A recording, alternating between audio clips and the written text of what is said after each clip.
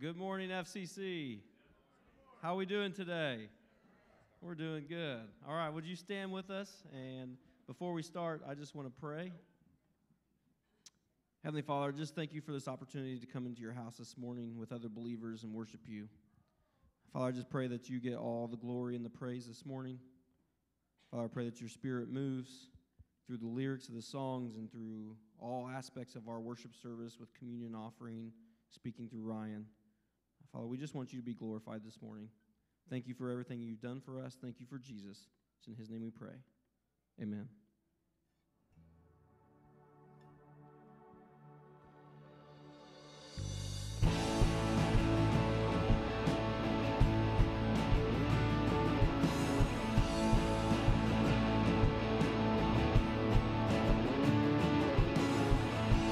All I see is the battle. You see my victory.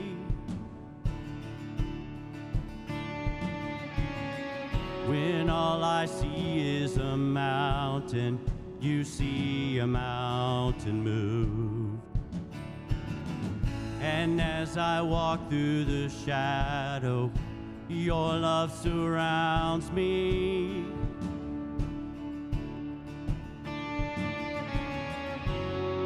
There's nothing to fear now, for I am safe with you.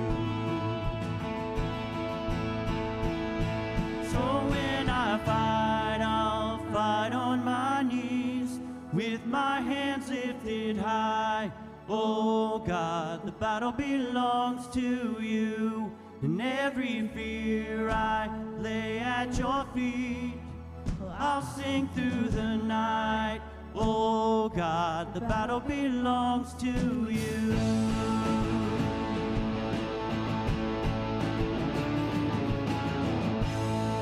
And if you are for me, who can be against me?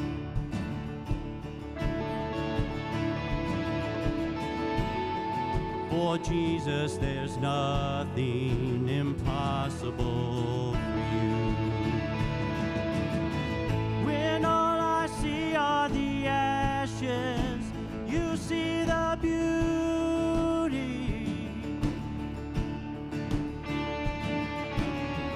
When all I see is a cross, God, you see an empty tomb.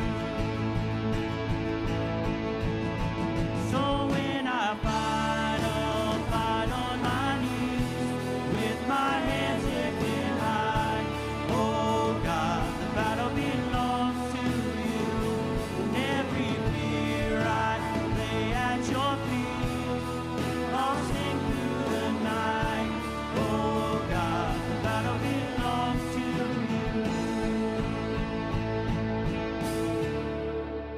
you. Almighty fortress, you go before us. Nothing can stand against the power of our God. You shine in the shadows, you win every battle. Nothing can stand against the power of our God. Almighty fortress, you go before us. Nothing can stand against the power of our God.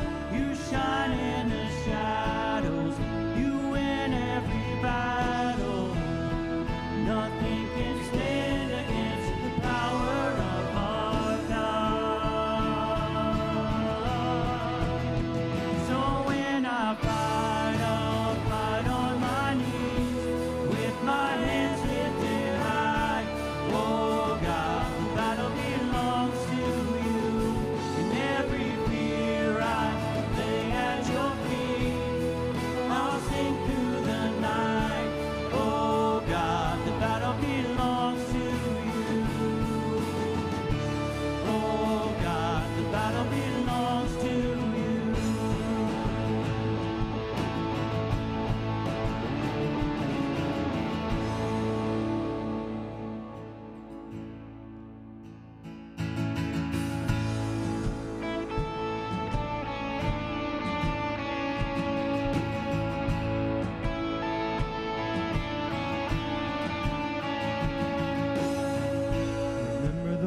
walls that we called sin and shame. Well, they were like prisons that we couldn't escape. But he came, and he died, and he rose. Those walls are rubble now.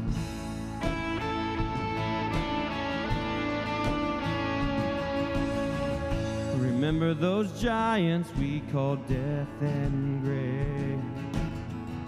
Well, they were like mountains that stood in our way. But he came, and he died, and he rose. Those giants are dead now.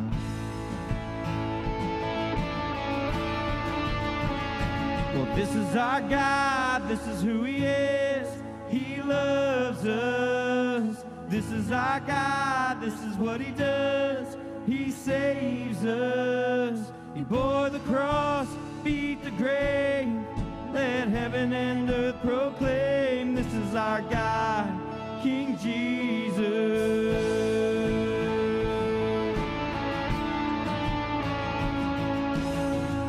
Remember that fear that took our breath away, and faith so weak that we could barely pray. But he heard every word, every whisper. But now those altars in the wilderness tell the story of his faithfulness. Never once did he fail, and he never will. This is our God, this is who he is. He loves us. This is our God, this is what he does. He saves us. He bore the cross, beat the grave. Let heaven and earth proclaim, this is our God, King Jesus. Out of that pit, he did, who paid for all of our sins. Nobody but Jesus. Who pulled me out of that pit, he did, who paid for all of our sins. Nobody but Jesus. Who rescued me from that grave. Yahweh, Yahweh, who gets the glory and praise. Nobody but Jesus, who rescued me from that grave. Yahweh, Yahweh, who gets the glory and praise. Nobody but him. This is our God, this is who he is. He loves us. This is our God, this is what he does. He saves us. He bore the cross, beat the grave. Let heaven and earth proclaim, this is our God, King Jesus. He bore the cross, beat the grave. Let heaven and earth proclaim, this is our God, King Jesus.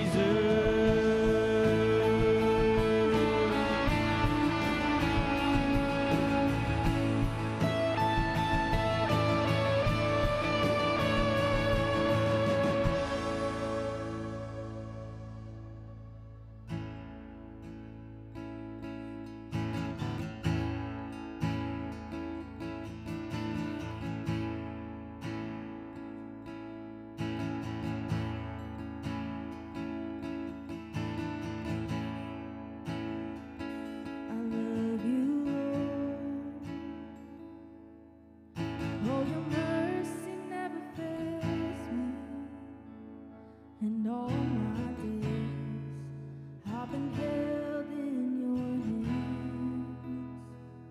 From the moment that I wake up until I lay my head, oh, I will sing of the goodness of God. All my life you have been faithful. And all my life you have been so, so good.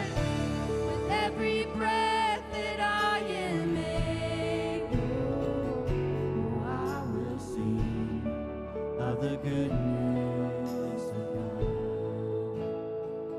I love your voice. You have led me through the fire and the darkest nights. You were close like no other. I've known you as a father. I've known you as a friend. And I have lived in the goodness of God.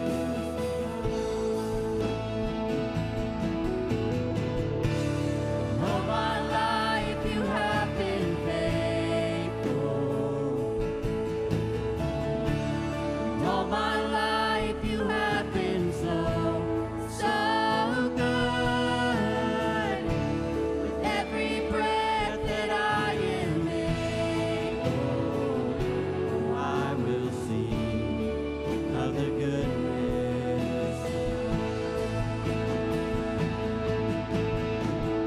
your goodness is running after, it's running after me.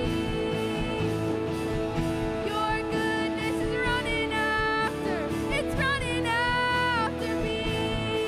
With my life laid down, I surrender now. I'll give you everything. Your goodness is running after, it's running after me.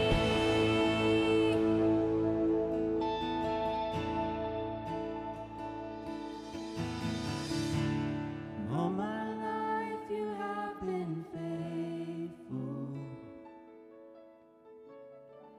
and all my life you have been so good.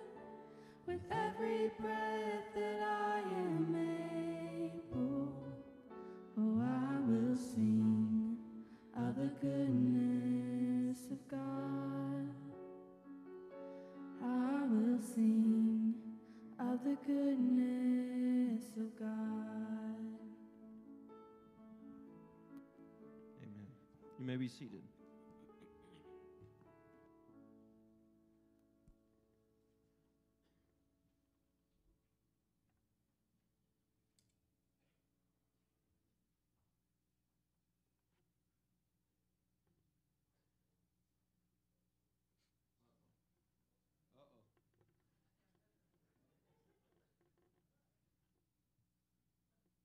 Okay.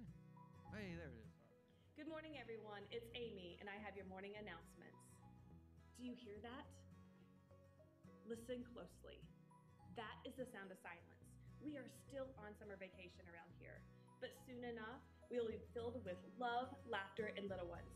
Our Bright Beginnings preschool opens back up on Monday, August the 28th. If you know anyone who still needs a spot, we do have a couple available. They can contact the church office and ask for me. Women's Ministry will be meeting on Saturday, August the 19th, up at 121 Coffee Run for coffees and calendars. Come and join the fun. If you have a child in our children's program here at church, Michaela will be holding some informational meetings on August the 20th and the 21st at 6:30 p.m. in the auditorium. Please make it a point to come to one of those meetings to learn about the amazing things that are happening here at the church. Just a reminder, Reimagine is our adult Bible study class that is meeting for the month of August at 9 o'clock. Come on out and join us. We are so excited. Are you ready? Wednesday night programming starts again on August 30th, but the meals don't start until September the 6th. See you there. All right, everyone, save the date. Our block party is September the 10th, right after church. We'll have lots of fun things to do here at the church all day. Check your bulletin for more details. See you there. Well, that was a lot of announcements, and there's way more information in your bulletin. So please check it and let us know if you have any questions. Have a great week, everyone. Goodbye.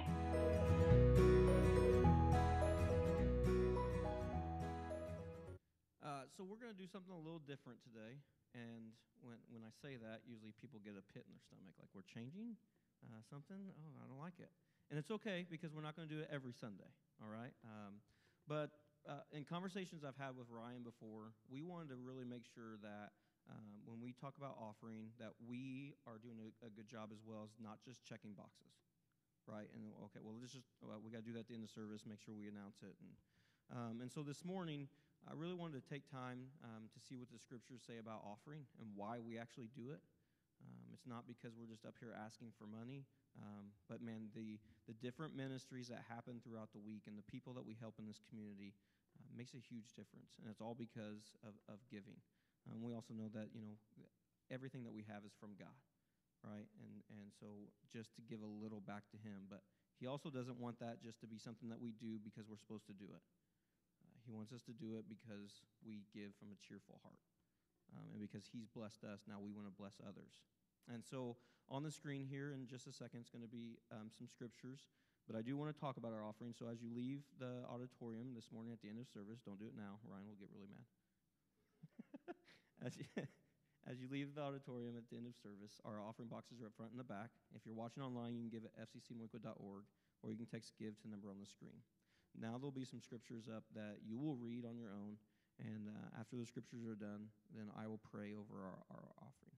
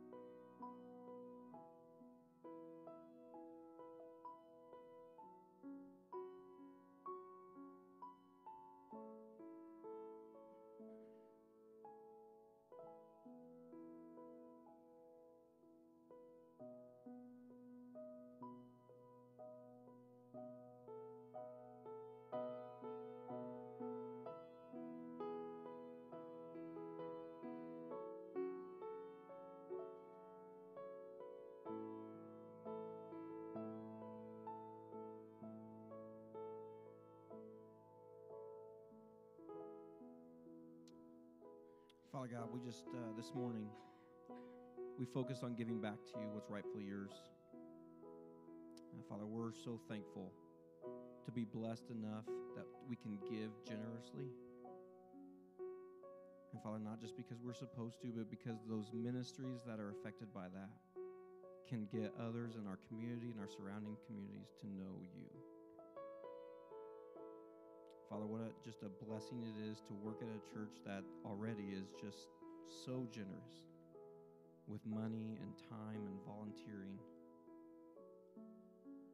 Father, give us joyful hearts to give.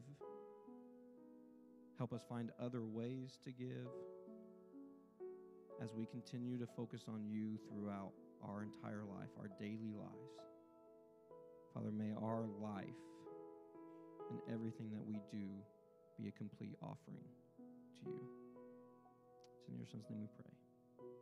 Amen.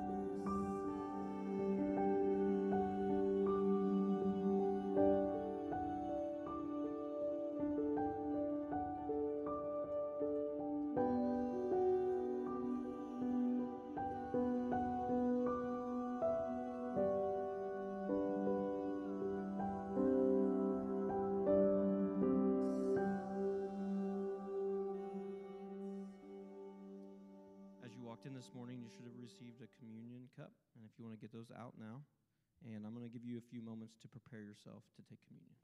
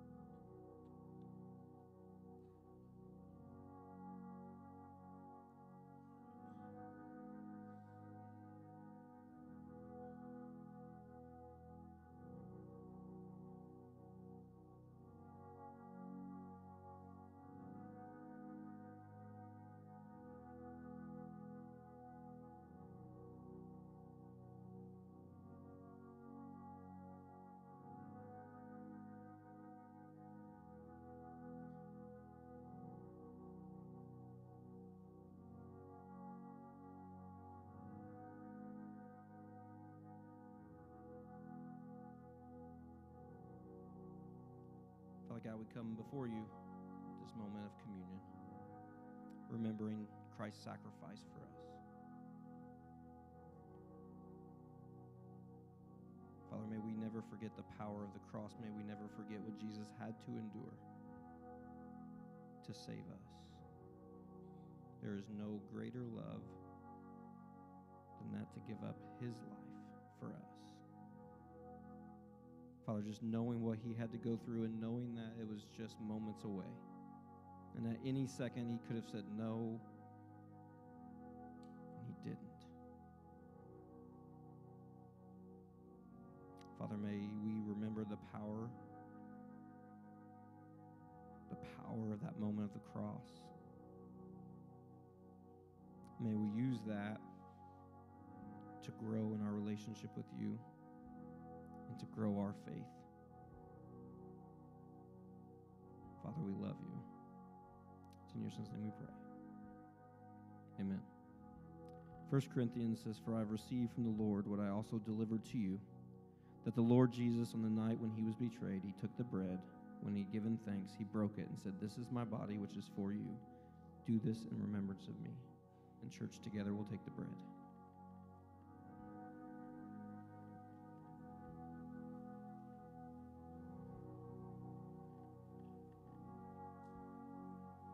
In the same way, also he took the cup after supper, saying, 'This cup is the new covenant in my blood. Do this as often as you drink it in remembrance of me. For as often as you eat and drink this bread and drink the cup, you proclaim the Lord's death until he comes.'" And together, church, we'll take the juice. In keeping with our time of worship this morning, if you want to stand, you can stand. If you want to sit, you can sit. If you want to sing, sing. If you want to pray, pray. But we're going to do a couple more songs here. And I just want you to get in a heart of worship. Because knowing what Christ has done for us, the only thing that we could ever do that he wants from us is our obedience and our worship and our love for him and our gratitude for him.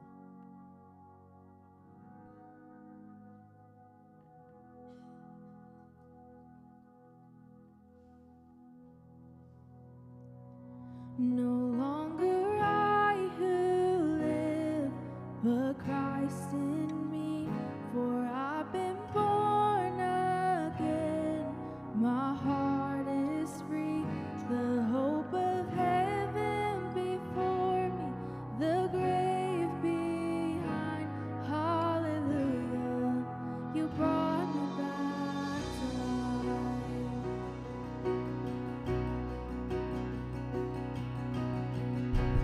I won't forget the moment I heard you call my name. Out of the grip of darkness, into the light of grace.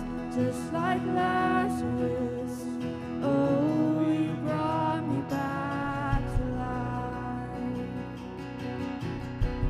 Where there was dead religion, now there is living faith. All of my hope and freedom I found in Jesus' name. Just like Lazarus, oh, you brought me back to life. No longer I who live, but Christ in me. For I've been born again.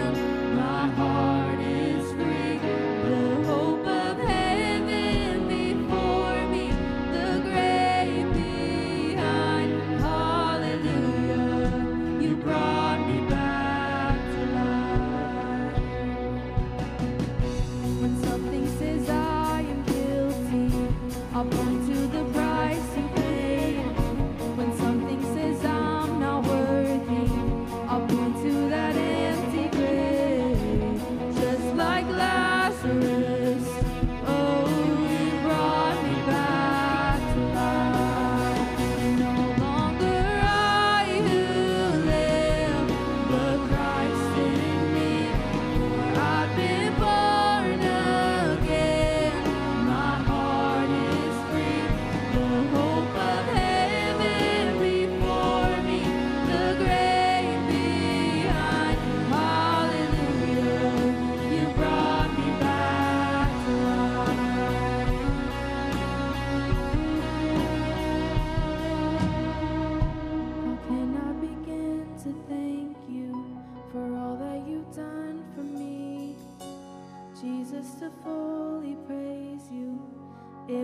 take all eternity, just like Lazarus. Oh, you brought me back to life. Oh, you brought me back to life. Oh, you brought me back to life. You brought me back to life. No longer I who live, but Christ in me. For I've been born again. My heart is free. The hope of heaven before me, the grave behind. Hallelujah. You brought me back to life.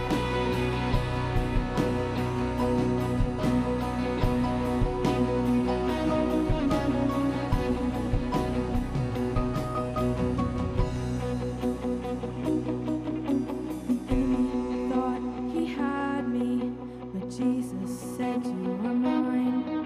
The enemy thought he had me, but Jesus said you are mine. The enemy thought he had me, but Jesus said you are mine. The enemy thought he had me, but Jesus said you are mine. The enemy thought he had me, but Jesus said you are mine. The enemy thought he had me, but Jesus said you are mine. No longer I who live, but Christ in me. For I've been born again. My heart is free.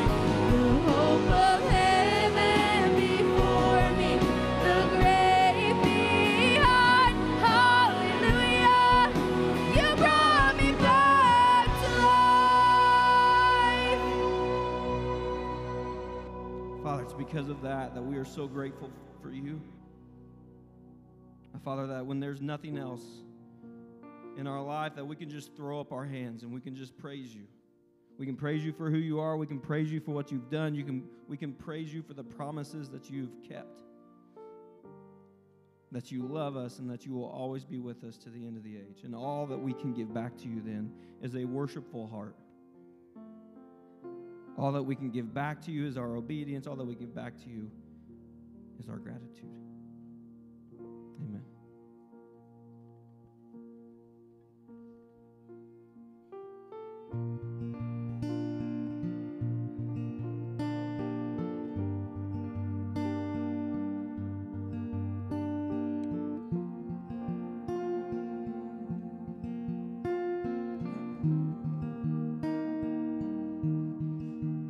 All my words fall short. I've got nothing new. How could I express all my gratitude? I could sing these songs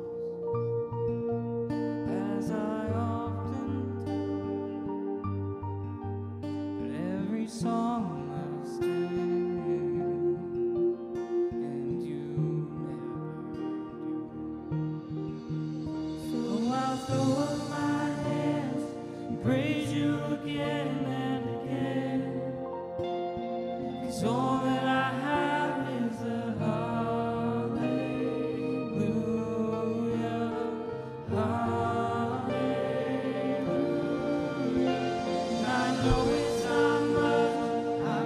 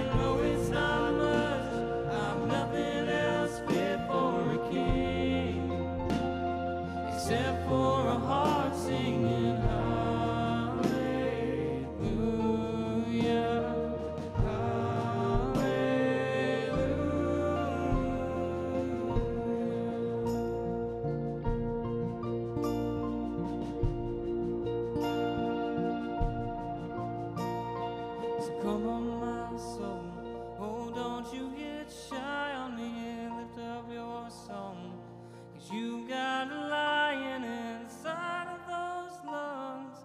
Get up and praise the Lord. Come on, my soul, oh, don't you get shy on me, lift up your song, 'cause you got a lion inside of those lungs. Get up and praise the Lord. Oh, come on, my soul, oh, don't you get shy on me, lift up your song, 'cause you got a lion inside of those lungs. Get up and praise the Lord. So I throw up my hands, praise you again and again, 'cause all that I have is a hallelujah.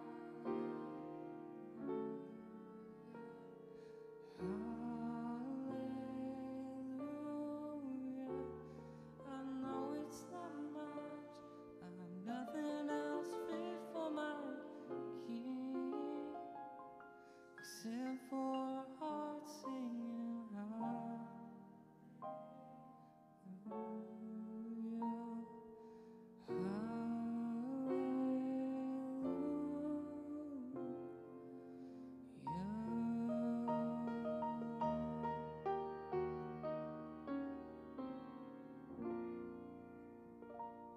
May we see.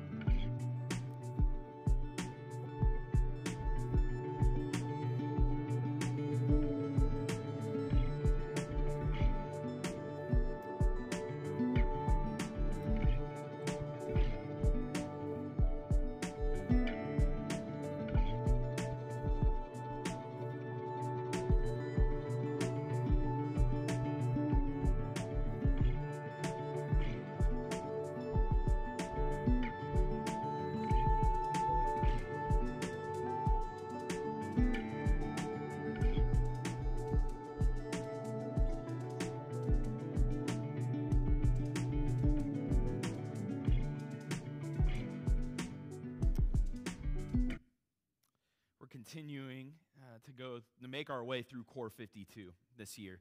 52 weeks in God's Word together, and if you haven't been keeping up or you got off track a little bit, we're in chapter 32 this week. If you ever get off and you're just curious or wonder, if you go to our website, on the front page of our website and scroll down a little bit, it'll tell you what week we're on. So you can always kind of pick back up if you got off a little bit. But this is like chapter 32, I think, and we're talking about incarnation today. We're going to be in John's Gospel, this next series called Eagle's Eye, and I kind of wanted to explain why Eagle's Eye. John's Gospel is a little bit different from the other three.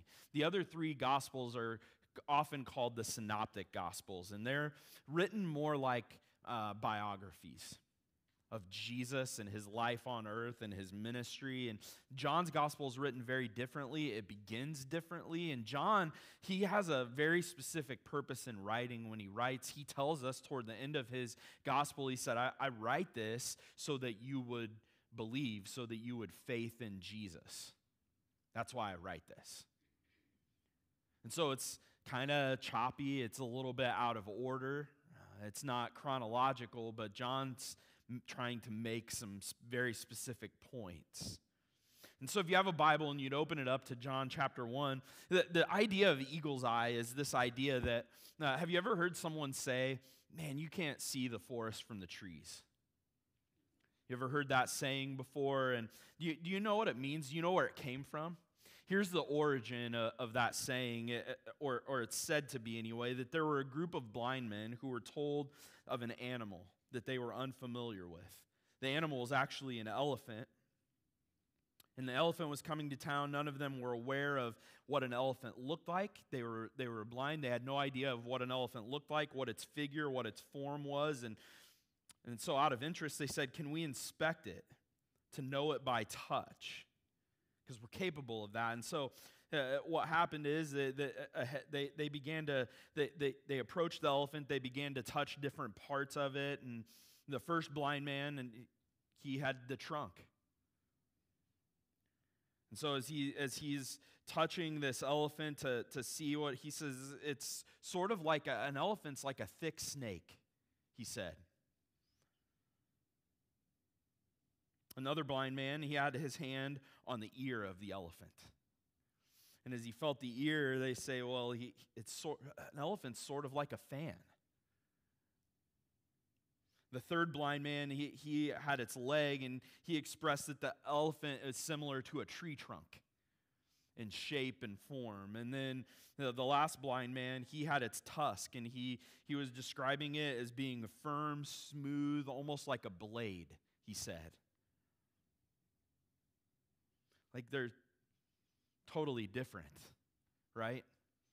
And seeing the forest from the trees sometimes is being able to see the whole picture and know what you're looking at. Sometimes to get the eagle's eye, to get above and to see all of the forest, because when you're in it, sometimes all you see is the trees. It's kind of what John's trying to do with the life of Christ. He's trying to go, let me help you see the forest from the trees. And so when he starts his gospel, he starts it so differently from every other gospel. Look at it, John chapter 1, starting in verse 1. He says, in the beginning was the Word, and the Word was with God, and the Word was God. He was in the beginning with God. All things were made through him, and without him was not anything made that was made. In him was life, and the life was the light of men. The light shines in the darkness, and the darkness has not overcome it. There was a man sent from God whose name was John, and he came as a witness to bear witness about the light, that all might believe through him. He was not the light, but came to bear witness about the light. The true light, which gives light to everyone, was coming into the world. He was in the world, and the world was made through him, and yet the world did not know him. He came to his own, and his own people did not receive him. But to all who receive him, who believed in his name, who faithed in his name, he gave the right to become children of God, who were born not of blood, nor of the will of flesh, nor of the will of man, but of God. And the Word became flesh. This is our Core 52 verse this week, verse 14. And the Word became flesh and dwelt among us, and we have seen his glory.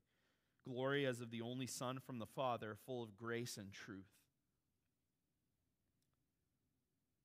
This is one of the, I can't do it justice in reading it, but this is one of the most magnificent passages of Scripture that exists. It's one of the most magnificent words ever written. Its spiritual depth and its elegance are unrivaled by anything else we could read. Its substance and its style are filled with like majestic beauty. John, he wrote this in a poetic form that sadly I don't think our English language does any justice to. Many scholars in the early church believe that these 14 verses were sang as a hymn by God's people. William Barclay, these are some famous theologians and writers today. William Barclay, he says that the first chapter of the fourth gospel is one of the greatest adventures of religious thought ever achieved. The early church father, Chrysostom, he reported to have said, "It is beyond the power of man to speak as John does in this prologue." Like men aren't even capable of this. Roger Fredrickson says, this prologue is like standing in the foothills of an awesome mountain range, catching a breathtaking glimpse of massive snow-scaped peaks reaching up through the haze. John starts off and he's just boldly proclaiming, boldly declaring that Jesus is the Word. The Word is Logos. Jesus is the Logos, he says. And we don't realize how bold of a claim that is if we don't have some background and understand when John says that he is the Logos of God, big deal. That is a big, big deal. When it comes to translating this Greek word, logos, translators run into this like monumental challenge, actually, because you could fill a book with getting at expressing the weight of this word to the people who first read it, first heard it. A dictionary definition is that logos is intelligent or reasoned speech. Intelligent, well thought out, wise words. It's the articulate communication of intelligence or reason. It's an orderly linking and knitting together of the thoughts and ideas of the mind. Like, this is how we try to define it. It's our best attempt. The meaning is far deeper than when we say word.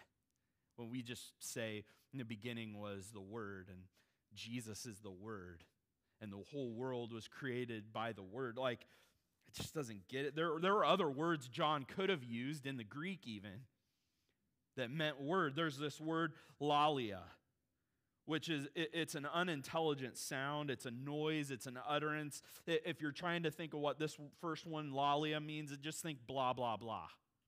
Like, that's lalia. It's just words. There's another word, laleo. Laleo, it meant to speak without necessarily saying anything intelligent. And that word might apply to me. Well, maybe sometimes. There's the third word then, rhema. Rhema, it refers to the spoken word or the written word. It was just ordinary human language. But logos means so much more. There's the Jewish concept. This would help us understand a little bit if we understand how the Jewish people viewed this word. The Jewish concept of logos, of the word that he uses, that John uses, to the Old Testament Jew, the logos of God meant God in action. God in action. God's word, it was seen as powerful and effective. In fact, the Hebrew word that is translated as word refers to an action or an event rather than just an idea or a concept. It's something that, it was like a happening, an event. To say something that something was God's word was to say that it was as good as done. If you were Hebrew and you were to say that something was God's word, it just meant that it happened. It's done. The word of God was equivalent to the work of God. And so the Jews understood logos to be God's work from creation to revelation to deliverance to judgment. All of these things that God did were his word, what he had done.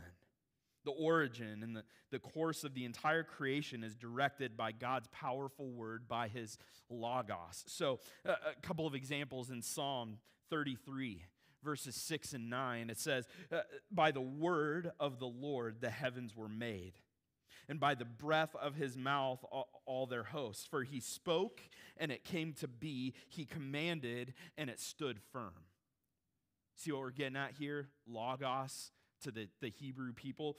In Isaiah chapter 55, verses 10 and 11, it says, for as the rain and the snow come down from heaven and do not return there, but water the earth, making it bring forth and sprout, giving seed to the sower and bread to the eater, so shall my word be that goes out from my mouth. It shall not return to me empty, but it shall accomplish that which I purpose, and shall succeed in the thing for which I sent it. See, God's word, his logos, always has a deep meaning, deep purpose. It's accomplishing something. It's doing something.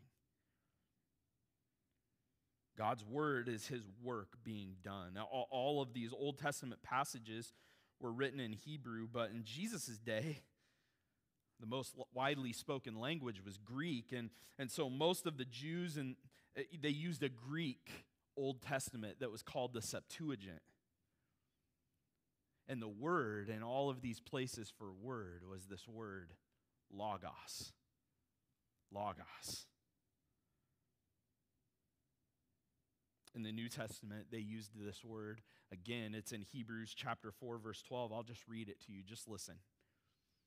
The word, the logos of God, is living and active, sharper than any double-edged sword. It penetrates even to the dividing soul and spirit, joints and marrow. It judges the thoughts and attitudes of the heart. Same word, logos. The logos of God was so closely associated with God that Jewish scholars began using the term for God. They actually would just call him the logos.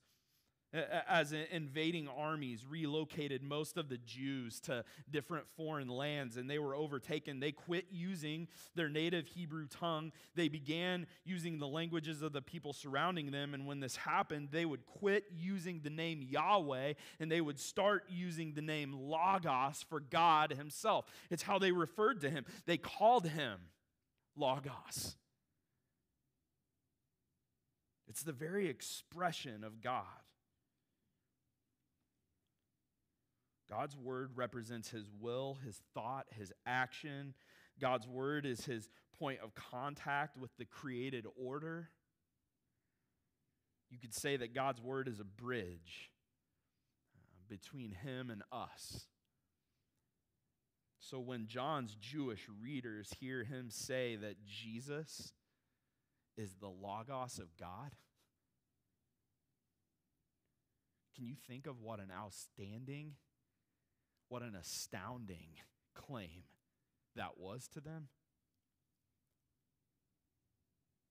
And then there's the Greek concept of logos. See, the Gentile concept. See, they held that the logos was the mind of God.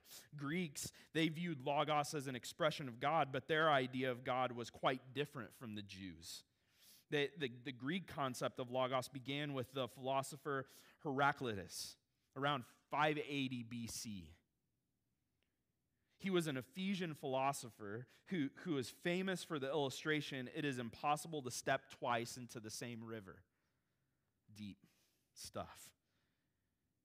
He taught that the cosmos exists in a constant state of flux, and so change, he said, is constant. Change is constant. It's always happening. It never ceases. It never stops. He taught that because of this, change is not random. Change is not aimless chaos. Change has a purpose. Change has a direction. And according to Heraclitus, the Logos controlled and ordered the entire universe. It was what brought order and control to everything that is. After Heraclitus, came Stoic philosophers, and this is where they said that Logos is the mind of God. It's the mind of God, the principal order of the universe. It was Logos that made the universe a cosmos rather than chaos. And out of all the things that John could have said about Jesus then, to begin his gospel, to encourage us to believe in him, to faith in him, to live our lives for him, all the things he could have started by saying, all the things he could have called him, he starts with Logos. He's saying Jesus is God in action. That's who Jesus is. Jesus is God, and he is the fulfillment of God's will. He is here by the purpose and the promise of God. He holds the creation together. He gives direction to the entire universe. He's the mind of God that brings order out of chaos. John's saying Jesus is the perfect expression and representation of God. If you want to know what God is like, John's saying, look at this man. Look at Jesus. When the beginning happened, he was already there. He wasn't just with God, he was God. He took part in creation. He helped make all things, and he's the light that gave birth to the universe and to life as we know it. He says, and this word was made flesh.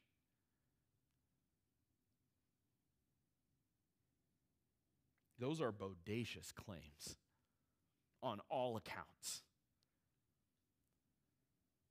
He's claiming that Jesus is equal with God, but John is just getting started. He's about to make maybe the most audacious claim that he makes. He helped speak the cosmos into existence, and now he's entered into his own creation and become part of it.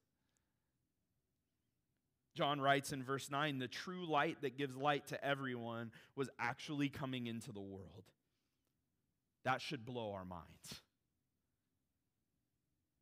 It gets even weirder. Jesus didn't enter creation as the most brilliant star in space. He didn't come in a powerful hurricane. He didn't stir up the ocean with a most impressive message. He didn't enter in our world in a massive cloud formation. It's nothing like that. We couldn't have missed that kind of message. No one would have missed that. But verse 10 says, he was in the world, and though the world was made through him, the world did not recognize him. How does God become part of his own creation and we completely miss it? Well, he comes as a baby. As a tiny, insignificant human in an insignificant village in an insignificant country. He came as one of us. And that's what theologians call the incarnation. God became flesh. You understand how incredibly ridiculous that is? That it's the biggest point of contention, actually, between Christianity and all other faith traditions. A God that would become like his creation, dwell with them. Mark Moore wrote in Core 52 this week that how can the eternal God squeeze into such a small package? For many, it's unthinkable that God would reduce himself to a human being. How do you fit infinite wonder and glory and power into a 5-pound sack of flesh and bones? It's preposterous. It makes zero sense, and yet it's the very miracle that makes our salvation possible. How do you save people? By becoming a person and solving their unconquerable problem. More, he goes on in this week, and I'd love for you to read it. It's awesome what he writes, but he says that the incarnation, it tells us 3 really important things about God. One is that God is near. One is that God is near. He's not distant. He's not far off. He won't put you on hold or leave you talking to an automated answering system. He's near. He's present. Incarnation is about presence. He's present with us. This is what the incarnation tells us. It literally says in the Greek that he pitched his tent among us. When it says he made his dwelling, he pitched his tent among us. He said, this is my neighborhood. These are my people. This is where I belong. I belong with them. They belong with me. And when you're curled up on your bed, when you're in your darkest times, or when you're crying out to heaven, the Logos of God, the Word made flesh, assures us that God is near to you. He's near. He's present. He cares deeply. Because the second thing he says is that God is love. He's love. The incarnation tells us that he's love. The only thing that explains why Jesus would do what he did, why he would take on human flesh, why he would enter our world, our mess. It's a mess. It's a mess. We're a mess. I'm a mess. Lisa knows. Lisa, how long have we been working together now? Long enough. You knew I was a mess before we hired you, though. Only love could do such a thing like this. Paul says in Romans 5:8, God shows his love for us in that while we were still sinners, Christ died for us. While we were a complete disaster, he stepped into our situation. It made me think of something this week. Soma,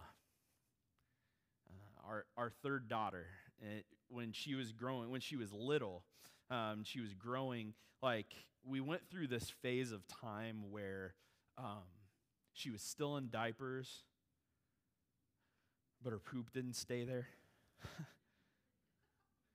You know what I'm talking about? I've got a picture here that would give you some idea of what was going on. See, she's in the sink in the bathroom because there was poop in the tub, because she was supposed to be in the tub.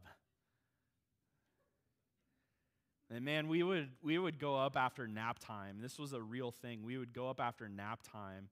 Her diaper would be off. Poop would be everywhere in her crib. I mean, it just looked like, man, it was awful. It was a disaster. It was a mess. It looked like something exploded in there sometimes. And it smelled worse. And the only thing I could think to do, this is awful. If you know me, you know that one of my favorite things, like, it almost is like a step as close to heaven as I get on this side of earth is a Sunday afternoon nap. Like, I love napping on Sunday afternoon. And I remember the day that I just said, we're gonna kind of handle this. And I went up and I laid in her bed with her for my Sunday afternoon nap. Guys, I was out. I was out. I had sang some songs, read a book, and I was asleep. And in the meantime, what happened. And when I woke up, it was all over her, all over me, and all over the bed. And I got up, and I was not ready to be up. And I cleaned her up, and in the bathtub, I cleaned myself up. And, I remember she's fresh out of the bathtub, towel wrapped around her. I put her diaper on her, and I'm sitting in her bedroom on the floor, and my head is just in my hand, and I'm just like, I was just kind of collecting my thoughts. And she walked over to me. She grabbed my face. She said, and this little girl right here grabbed my face and she said, "Dad, I'm sorry."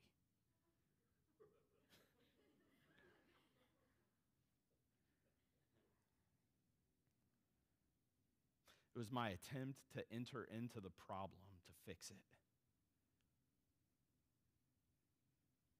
It didn't happen again in her bed after that. Somehow in that moment and seeing my reaction, I'm going to pretend to think anyway, that it got through to her. Jesus came to get through. He entered into your mess, and your mess is not much better than that mess. And he said, "Look, I'm here, and I'm not going anywhere. And I'm going to make this right." And the best thing we can do is just say, "God, I'm sorry. I'm sorry." The third thing he did was he suffered. He suffered. The incarnation tells us that he can suffer. In most religions, gods are beyond human experience. So they're untouched by human events, untouched by human feelings and emotions and all of these things. But he doesn't. He gets you. He's been you. He experienced life in the human flesh. He experienced all that we experience. He knows human foibles. He knows our limitations. He knows our emotions. He knows weakness. He knows pain. He knows loss. He knows fear. He knows tears. He became one of us so that he could suffer as one of us, so that he could pay the price for us. His suffering opened the door for us to become like him. He became like us so we could become like him. The incarnation. It's a big deal. In spite of his best efforts, surgeon Richard Seltzer had to cut a nerve in a young woman's cheek in order to get the tumor that he was removing, and the result was that her mouth was permanently misshapen, and Dr. Seltzer was uncertain as to how her husband would respond to the change, and so what he did, he encouraged the young man to come in He was warm and caring to his wife as he came in, and he wanted to see him respond. And the husband came in, he was warm, he was even joking about her new look, but when he saw what happened next, Dr. Seltzer encouraged his encouragement from the situation, it turned into awe. The young husband bent down toward his wife, and he twisted his lips to fit her crooked mouth, and he gently kissed her. That's the incarnation. It's all about the divine word, making himself nothing, taking the very nature of a servant, being made in human likeness, shifting himself to look like us so that he could bend down and twist his lips and kiss our crooked faces with love and grace. Father God, I thank you so much for the incarnation. I thank you so much for Christ with us, Christ in us. God, I wholeheartedly believe that there was no other way. We encounter it on a daily basis. There is no other way to redeem and save this world if not what you have done in Jesus, the Word. And there is such great power in incarnation and in presence, God. And I pray that we would not just, if we've never encountered it before, that it would become a part of our lives today, and that we would. And if it hasn't been making a difference in the way that we live, God, I pray that it would, that we would live the incarnation this week. In Jesus' name, amen. I don't want to just leave it like that, so I'll just say this. Michael Frost, he's a missional thinker, and he says some interesting things about technology today. Here's what I think, if you want something tangible to do with this incarnation thing this week, here's a suggestion. Frost says that modern life is increasingly excarnate. He says it is defleshed, the life that we're living. It's becoming more and more defleshed. Christianity's central teaching is this idea of incarnation, but like many, Frost says, many people don't think hard enough about whether they like the way technology is shaping them. We need to live a full, embodied existence in community, in place. If technology wrenches us out of meaningful sense of embodiment, away from connection with neighbors, or out of even the place we live, then we lose something precious. We lose something important, he says. And using web-based tools is great, but so is walking in your neighborhood. So is hosting dinner parties and volunteering at community gardens and sharing a table at a soup kitchen, or playing with your children, or playing with children in your neighborhood, or gardening, or sports, or games, etc. Can I just tell you this, church? Here's the challenge. You can't phone all those things in. But that's what we're trying to do. So the challenge is go. Go and be present this week. Don't phone this weekend. That's all we got for today. Have a great week.